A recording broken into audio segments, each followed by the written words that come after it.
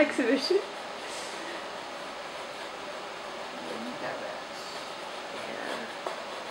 We trained this summer in Cambridge, and they have some pretty nice ice there. Yeah.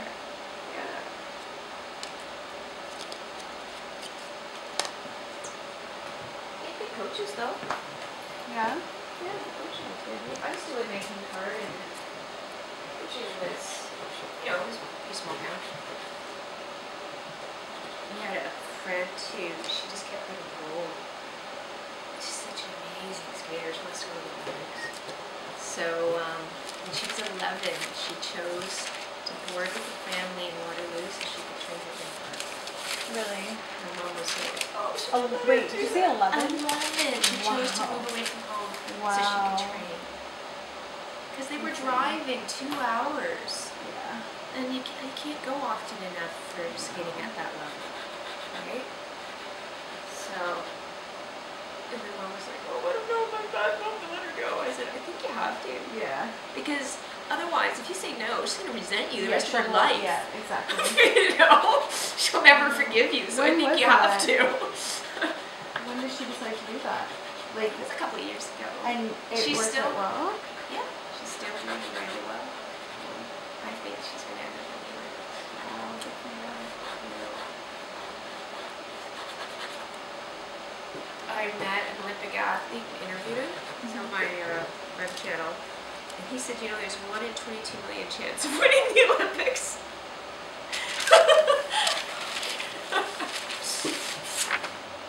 He did win. But it took him 4 tries. He won when he was 30. Because he changed coaches. Was he a figure skater too? No, he was a hurdler for Canada. Oh, okay. And he won in 92, and the last Canadian to win hurdles was 1932. So, it was long overdue. Yeah.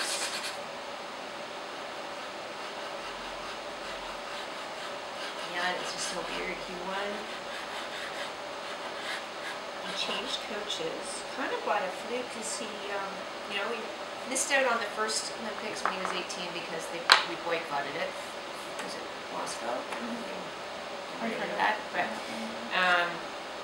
and then the next 2 he got 4th, and then he had a habit of coming in 4th. World champions always keep coming in 4th. He had to get his Achilles tendon operated on, and then he was kind of depressed. He's almost 30. So one of his best friends, who was one of the best hurdlers in the world, said, come and train with me, And he had the best coach in the world. So he went to England and trained with this guy. And the coach says to the other fellow, are you sure you want me to train him? Because he might win over you. And he's like, oh no, because he's younger. Yeah. He didn't have his Achilles tendon operated on. He's like, don't worry about it. Go ahead, train him. I'm like, okay. Because he knew it was wrong. He apparently had one of his foot was angled, so that every stride he was losing an inch off each stride because his foot was angled by 1 inch. Right. So he straightened his foot. That's all it took. And he won by 39 inches. And when you watch the track, you can see he's about a good yard in front of everybody. Isn't it amazing? It just so his whole thing is hard work and the right coach. Because how could you go for a whole career working hard, good coaching, all of that, but the right coach can make that difference. Yeah. And he's 39. Everybody else is like 20-something, and he won. Or not 39, he was 30, which is old for an athlete. Yeah, for right? sure. So, it's pretty cool.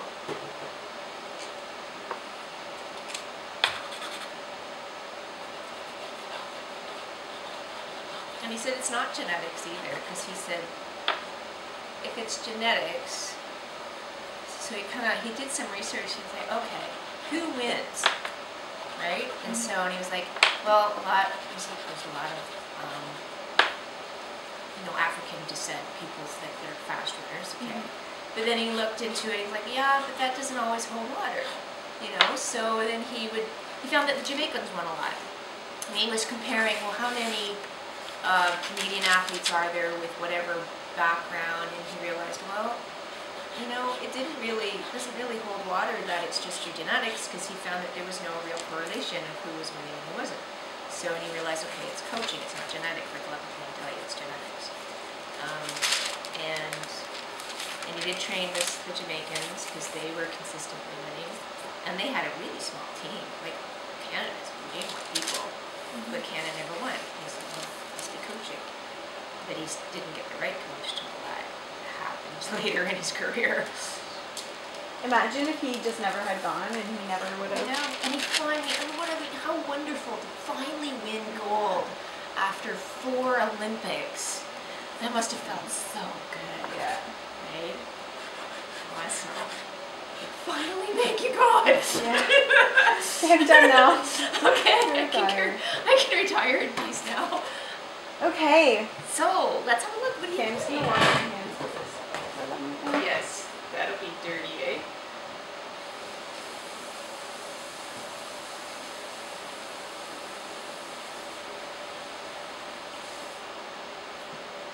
Okay, so yellow was my original thought. Okay, let's have a look. And I think because if I were to take a picture of these things together, I think I would, or like choose them, not paint them. I would put either like white or something yellow, because these are so dark that I would want something else, right? So you're liking the yellow? So that was my like original idea there, which I do like. Yeah, that does look good. I like it. Well, the other one's up. Let's have a look. And then there's this one, so going like the total opposite way. Whoa, that's like too powerful, isn't it? Yeah, I think it's a little too... Unless it were a much more subtle, like peachy or lighter coral. That's Which I'm scared it would get too strong. pink. And I don't... You know what I mean? Mixing the right thing. I'd rather it be like orangey than pinky, but... Okay, yeah. You know what I mean? Yeah, that's... I mean, it looks good, but I find it too much. It's taking way too much attention over there. Yeah. And then there's this one, which I'm picking like... It's kind of weak. Yeah, doesn't look good. The yellow looks good. It holds its own nicely. And one of the reasons is, one thing is it's part of the color family that's already there. Yay. It does give us a bit of a divide, unfortunately, because these are the yellow things and these are the darker blue-green. But we can rectify that a little bit. So one of the things that painters do to create harmony in their composition, if we have a yellow thing over here, we make sure, oh, there's a little yellow over there, a little yellow over here, a little yellow over here. Maybe we brighten up just a little bit, that there's a bit. So what you try to do is at least a triangle of that color, so that it's not just one spot. And one way what it's called is open color instead of closed color. I'll get a page out of a book to show you about that. And it helps the eye kind of move around through and create more sense of harmony. And then I could even do like my shadows in here with like these colors. Exactly. Okay. So that it pulls it together, right? Okay. It's not this lonely thing. So I'm going to show you a page out of that I often use. My students keep seeing this pop up in my videos because it's just such a great book. I love this bookmarker that my studio mate uses. Look, she's got paintbrush in there. So, open and closed color. Let's see if I can find that page. It would probably be in the color section. That would make sense. One of those flip through rather than use the content. Let me see. It's a visual. Table contents. Let's see. Color. And if there's an open. Oh, look at that. Page 102. It does work.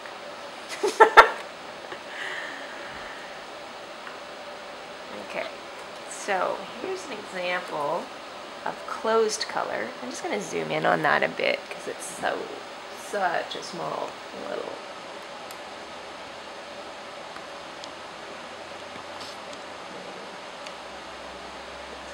There we go. So with closed color, see, that's the red-orange container, there's the purple shadow, the green table, the blue background, right? And do you see how it's very clear? It's also kind of stark and a little boring. And this thing really stands out. It doesn't feel part of its surroundings. This one is an example of open color. So what you can see is, oh, they included some of the purple from the shadow on the shade side of the object and into the background. And so that there's a little bit more of creating a passage and connection between these things. Even just a little bit of green coming into that red, just a tiny bit. And there's a little more variation to the red. And there's white on top for the highlight side. There's a white highlight, right? So it feels a little more engaging, rather than so static and boring. Yeah. So you can move that book off, that. Okay, so we've decided yellow looks great. And see, that's the thing. If you're not sure, you draw it, you look. Right away, you're going to know. Yeah. So, and I think these were good ideas. That works the best. Yeah. I think this could work. This is boring. One of the things about this that doesn't take that position in a very good way is that blue recedes where yellow advances. And since we're in the foreground position in the area that's our focal point, we want something that's going to be more contrasty. Yeah. The other thing is yellow reflects the most light back compared to any of the other colors. So that in the center of interest area, we want something that is going to have the most contrast of value from light to dark. So that, so the yellow with the violet, this is the other good thing. So that in the center of interest, we want maximum color, maximum local contrast, like value contrast, right? White to black. And the other thing that we want in a center of interest, we want complementary colors. So your eye goes first to black-white contrast, second to complementary colors. And look what we got. We got yellow and violet, complementary colors. So the eye really is going here, and this helps just support it. Mm-hmm. And then what we're going to do is distribute some of that yellow around just a bit so that it doesn't just sit there so off to the side by itself, right? So that's good. And we might pick a little bit more violet or blue into these guys so that they kind of feel a little bit more engaged with the rest of it. They all have to be friends and have something in common with each other.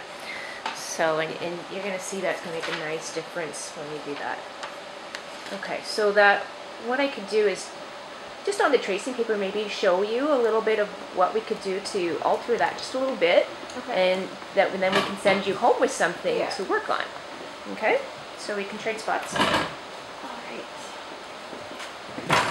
Do you want a new thing? Is the tracing paper great? Yes. Do you want a brand new one, or do you just want to go off that? No, let's just go off that one. Okay. Yeah.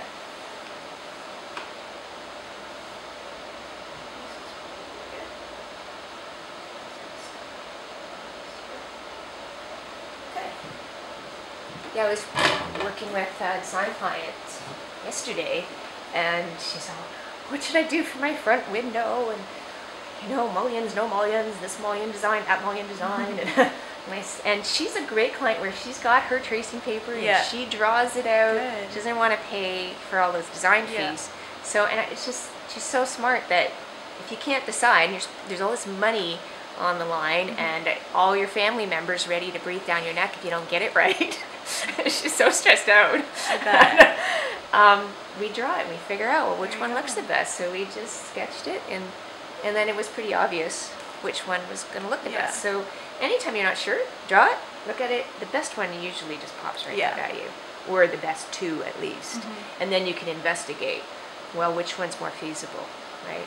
A lot of times with design, it's how much does this cost? Yeah. Is this buildable? What does the manufacturer have, available for us? So, okay. So let's have a look. Are where the two yellows over there are the ones I used. Yeah, so shading yellow, if we try to shade it with black, it just gives this awful insipid green. It doesn't look nice. It's like a, yeah, nasty color. So to shade yellow, we can go to a darker yellow, we can go towards orangey tones, or we can use violet, the complementary color. Okay. And since we do have violet in the composition, and we do have a bit of blue as well, we could use either of those. Plus, if it's a light colored object, and we put a colored object next to it, the color reflects there. Right. Do you see that little hint of pink from your bag? So it's believable that there's going to be a bit of green here from this. So let's put a bit of green. The bottle green is, that's the one, with that bottle green. Okay. So we'll put a little bit of reflected light there. And that green looks kind of blah. So let's make it a little brighter so it looks prettier. And we just want a hint of it. It's not that it's going to be super strong, right? Because we don't want it to look like a green object. We're going to go for maybe a stronger yellow in there too, on the shade side. And remember what we learned about the penumbra, that it suddenly gets dark, right? So there's your penumbra here. So let's remember that this object's going to get dark really quick. So if we mix yellow and violet,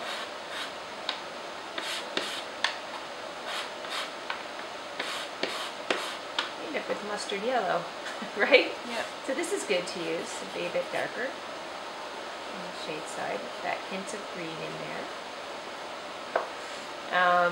And maybe we'll add just a little bit of a violet, but this one's a bit bright. Let's use the cooler violet. That's the cooler one, right? Yeah. I'll just do a little bit.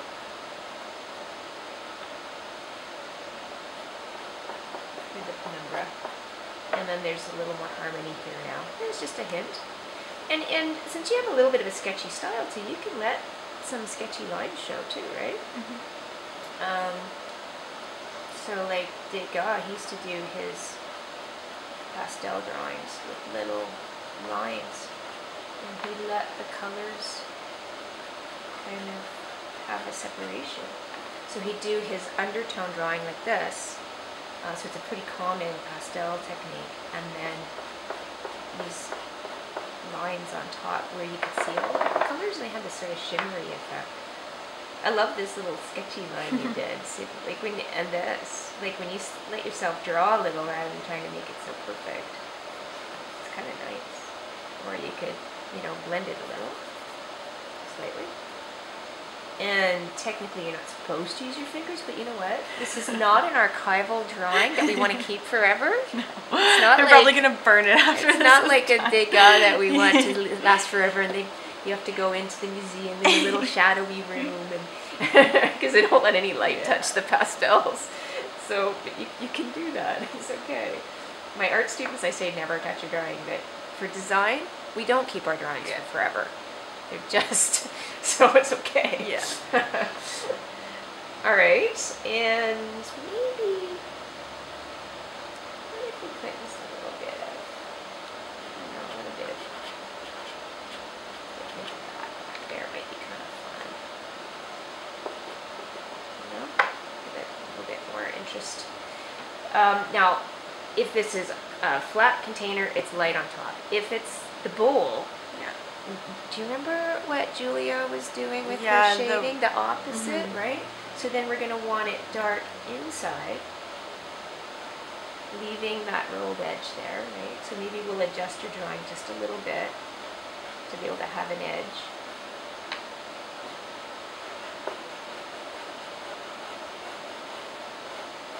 So I want it dark inside, right? The opposite.